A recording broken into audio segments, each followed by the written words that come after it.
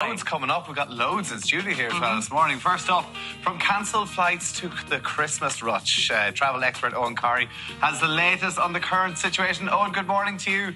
What's it like there at the moment? Should people be panicking? I'll get to the gate. Things reasonably fine this morning. A couple of delays, but not many.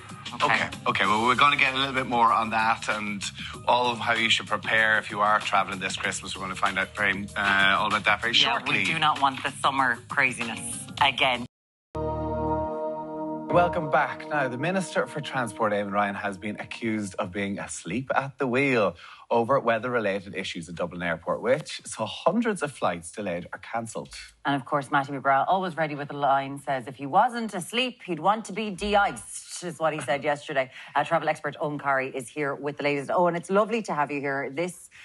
Travel is definitely becoming a political hot potato with what we have seen this year. So, are we going to see repeats of what happened during the summer at specifically Dublin Airport again at Christmas? Dublin Airport tell us, and they're right, they're ready for Christmas, for the security queues, all of that sort of thing. The real problem we're in is every time we get ramped up to pre-pandemic levels of traffic and something gets tested, we fall over the tripwire. It happened with the security queues, it happened in the baggage hall, and it happened with de-icing last Friday. There was no reason. It wasn't a particularly cold day. It was just the first day that number of flights had to be de-iced again at Dublin Airport. Some of the airlines do their own. Some of the airlines use third-party handlers. Nobody was ready for it. Everybody just started... And when you lose that first wave, there's a first wave of flights in Dublin Airport. It starts around with the Frankfurt flight and it goes through to about 9 o'clock. And if you lose that, you're not going to get it back during the day. So everybody was in trouble. And then 7 o'clock in the evening, Ryanair cancelled a whole lot of inbound as well, because quite clearly the modern aviation works that Ryanair don't fly to a city and back again. Every Ryanair aircraft takes off 6 times a day. Mm-hmm. So once an aircraft runs into trouble in one airport, and it happened again on Monday with the snow in Stansted, knock-on flights don't get affected that you don't expect. We've a boxing team in Hamburg trying to get home since Monday, still in the airport. And that's a Hamburg to Dublin flight that was unaffected by anything except the fact that the aircraft was in the wrong city. We have something like, on Friday we had about 20,000 passengers in the wrong city. That grew, 8,000 on Saturday. We had about 3,000 or 4,000 yesterday. We've flights gone today to France. We've lost Charles de Gaulle and Orly because of snow in France. So every single these are small problems. The aviation's good at recovering, getting all of these sorted. But they're not small problems if you haven't done it for 3 years. And that's what we're dealing with here. But the lack of preparedness. And even that's Friday. 140 flights are cancelled around last Friday. Yeah, and 50 or so on Monday. I even just looked at it this morning. Arrivals coming in. There's 28 arrivals before 9 o'clock. 12 delayed. Of them are delayed or cancelled. We 5 inbound cancellations and 4 outbound today. We lost the second Washington flight yesterday. So whenever you hear people having a go at Eamon Ryan, the Minister for Transport, saying you're asleep at the wheel, should the DA, should they not have been prepared for this? But where the blame gets laid, Eamon Ryan isn't working in the baggage hall. What's happened is there's so many strands. It's a complex industry. And we're only learning really how well it fits together, how complex it is, and how well it fits together when it starts going wrong. And that's what we've been learning since But all businesses are having to deal with this. Yeah, but hold on. Is it not a domino effect? Businesses. If you've got weather and you can't take off from France, obviously your flight isn't going to come into Ireland. You can't go, well, that's Eamon Ryan's fault. It's weather. Dominoes on top of dominoes. We had baggage hall problems on Friday because the staffing in the baggage hall was done by the same people who de-ice, who were already being held up. And that's an issue. So all of these things, bits of aviation that you don't expect to start going wrong, go wrong because someone else... People who do the de-icing are meant to be in charge of the baggage. No, it's a staffing issue in general. I mean, it's not exactly the same people, but the companies are dealing with it. Has that been resolved? As we saw, when you're working in an airport, you need an awful lot of guard the clearance, all that kind of stuff. Is that issue resolved? Because you're saying that they don't have enough teams out there, essentially. And staffing is still a problem. It's still a problem. And remains a problem, and will remain a problem, not just in Ireland, but right across Europe. Manchester security queues are the running story in aviation in England at the moment.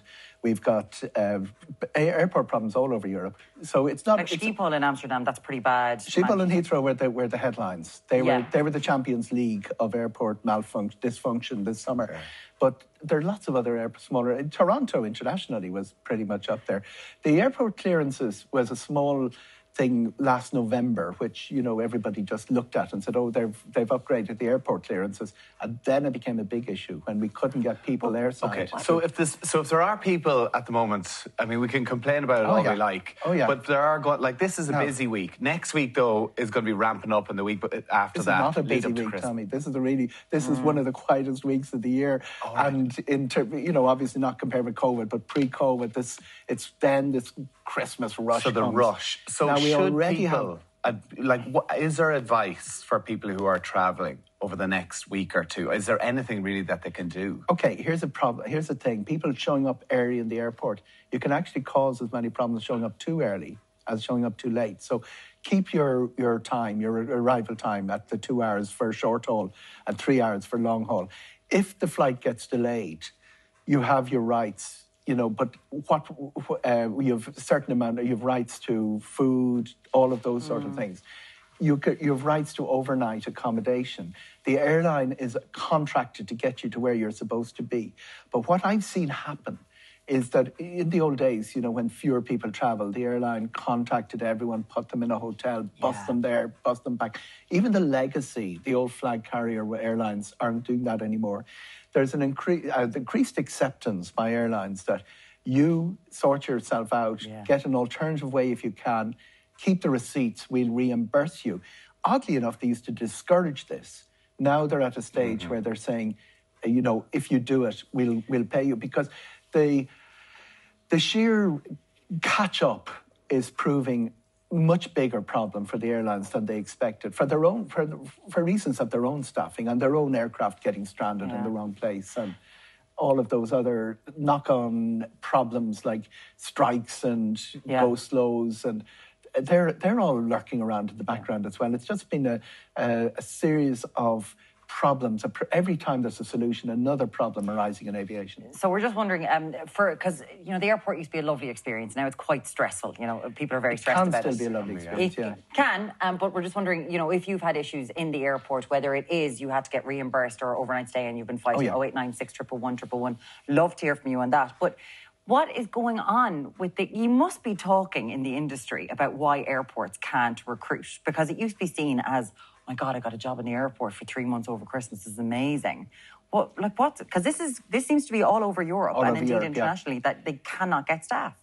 The baggage hall isn't regarded as a very premium sort of job to get in, but airports aren't the only ones dealing with the recruitment problems. Even at pilot level, there's recruitment issues and getting clearance. So it's we are in a full employment economy. We're in this very strange situation, and all of the calculations that were done for traffic for the summer seem to have been, by the airport, seem to have been wrong. The one airline that got it absolutely right was Ryanair.